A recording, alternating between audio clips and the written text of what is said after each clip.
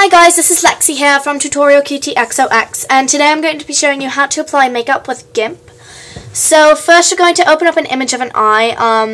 I got mine from Google, but you can use one of your own or whatever, it doesn't matter. But first you're going to go into the Layers tab and make sure you have a background layer like I do, and make sure it's all merged down if you pasted it on. And then go into Layer, New Layer, and click OK. And you'll see, make sure the new layer is selected, and then go into the paintbrush tool and make sure you have a hard circle brush with no fuzzy edge like I do. And make sure it's a little bit bigger so that you can actually easily apply this. Yeah, that's good. And then you're going to go into the colors and pick a color you want for eyeshadow. I'll use a teal color like that. Click OK, and then start applying it to the eye like I'm doing. It's okay if you go over the eyelashes. It's okay if you go over the crease of the eye. Doesn't matter, I'll fix it later. And once it's overlaid, it'll look a lot better than this, trust me. When I first did this, I thought, I'm like, wow, this will never work. And then I saw it and I'm like, wow, this looks really good. So, just have to be patient, and it doesn't matter if you screw up a little bit. So that's probably good, like this. And so you're going to go into layers, make sure this is selected, and go into mode and click overlay. And as you'll see, that looks a lot better than it did before.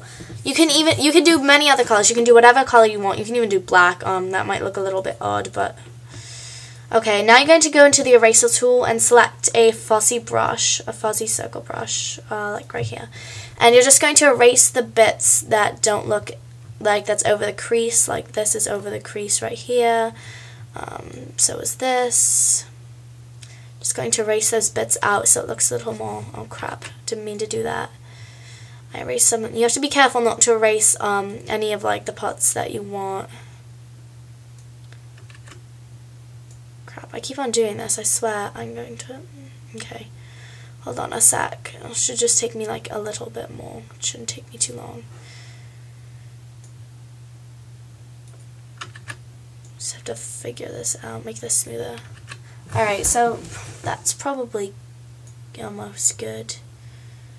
Okay, this is looking really weird. Okay, right there, that's probably good. I won't bug it anymore.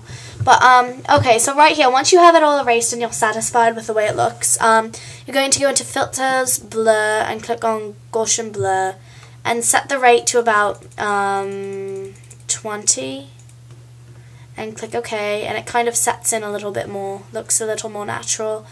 And now, I have a couple spots on my eye, so I'm going to fix that. Make sure the pasted layer is selected. And click on the healing tool and click on a clean spot, and then click on the spot you want to erase, and obviously it makes it look a lot cleaner.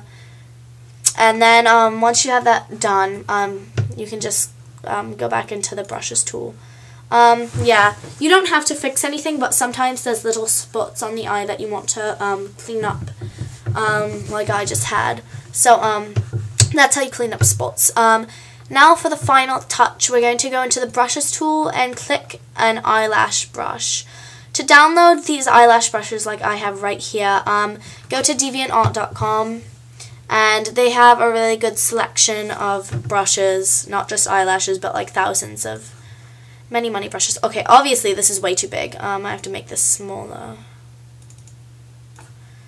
Maybe like that. Oh yeah, I forgot. You have to merge this down first and then make a new layer, because otherwise your eyelashes will be overlay and green. They'll be the same color as your eyeshadow and they won't show up. So make the color black again. And then just click where you want your eyelash to be.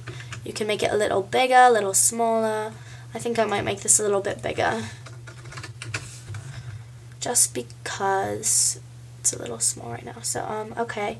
Click on that, click there, and there's your eyelash. You can make it look a little better, resizing it to the perfect size, but I'm not going to do that right now.